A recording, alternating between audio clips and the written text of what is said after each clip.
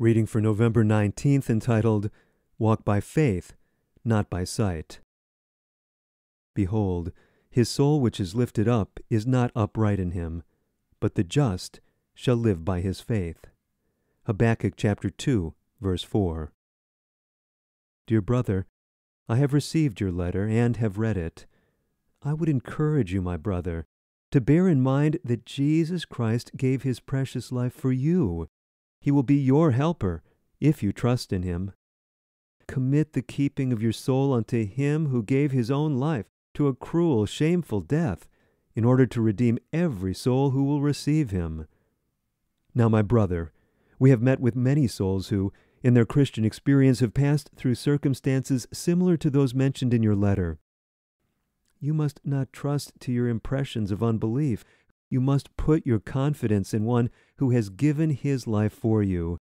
Then you will be numbered among the receiving ones, among those who believe and receive his word, and walk not by feeling, but by faith.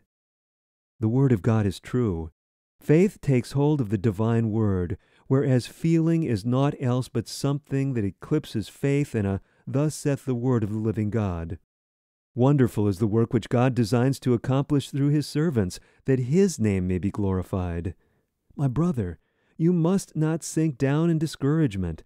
Lay hold of God's promises with the faith of a little child. My brother, I beseech of you to look away from yourself unto Christ and live. Put your trust in the one who loves human agencies. Let your dependence be wholly on Christ. He is able to save to the uttermost all who come unto him. Believe that Christ will pardon all your transgressions and forgive all your sins. Humble yourself as a little child, and Christ will receive you and bless you and strengthen you. Do not think unbelief or talk unbelief, but take God at his word and leave yourself in his hands to be taught and led of him. Comfort your heart, my brother, by believing that the Lord wants you to be saved, and that you are his child. Do not think that your mind must be in a certain state of feeling, or else you are not accepted of God. Your faith must rely not on feeling, but on the promises of God. Walk by faith in a "Thus saith the Lord." Rest your case with the Lord, and believe in his word.